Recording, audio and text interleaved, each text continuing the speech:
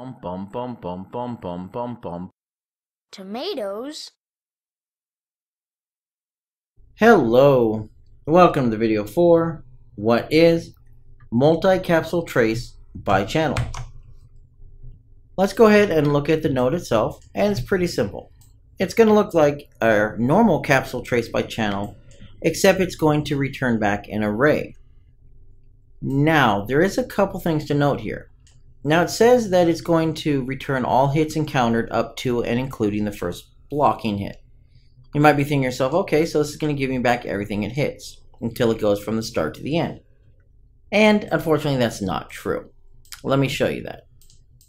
I am going to trace against the visibility channel, and it's going to be our third example here. And right now it's hitting this top left sphere. Once it hits that, it's done, and it's going to return that back as a result. If I walk in front of it, well, now it's me that it's hitting, my nose to be specific, and it's done. It will no longer continue or return back any more hits. Well, if this is the multi-trace by channel, why are we only getting back one hit?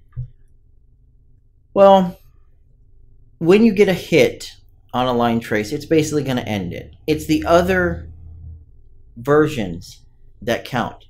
When you have your collision responses, not only do you have blocking, which is our hit, you have overlap and ignore. Overlap is what we care about here. If I go ahead and change my trace channel to custom trace channel and I hit play, we're going to see a different result. We're going to have 4 returns. We're going to see 3 there, and then technically back here we see another one. And if I go ahead and go into it, we're actually going to see 7. We're going to see 3 more. The different parts of me are responding. I have the nose, I have the body, and then I have my collision on the outside, my capsule, my collision capsule on the player. So we have 7 results. Why is that? Well, if we go to our hit result actor, this is our little guy with our little return things. That top one blocked earlier, and we'll notice we had visibility used, and we blocked the visibility. It stopped it. But now we have custom trace channel. Let's move this over so we can see it better. We have custom trace channel, and it's set to overlap. Well, since we're not blocking our line trace, it's going to go ahead and take and add the overlapped line trace hit into our array. Then it's going to proceed and hit this one, and it's going to hit this one, since none of these are set to blocking. So that is basically what you would use your multi-traces for. In this case, we're going to fire off our capsule trace. It's going to look for anything along this trace channel, which is my custom trace channel for this example. And it's going to keep going until it gets a hit, or a stop, or a block. Once it does, it's going to return back everything, which is why we have a length of 4 or 7, depending on if I'm standing in front of it, as an array of hit results. And just like a normal hit result, we can go ahead and get all of our information and do whatever we want with it.